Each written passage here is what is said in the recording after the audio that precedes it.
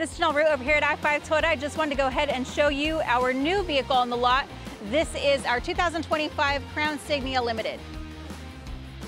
Okay, so let's go ahead and go over how to connect our phone for the Apple CarPlay or Android Auto. First, you're going to jump into your settings, and you're going to go to Bluetooth and devices, and search for devices.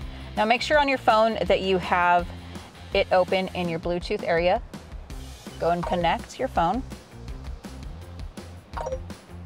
And then just press pair on your phone and OK on the screen.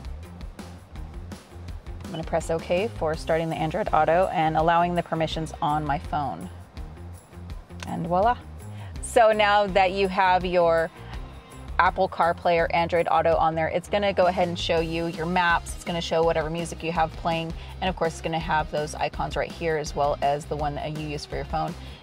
I have Google Assistant here, and if I click in here, it's going to go ahead and show me all of the apps that I have on my phone that I'm able to utilize.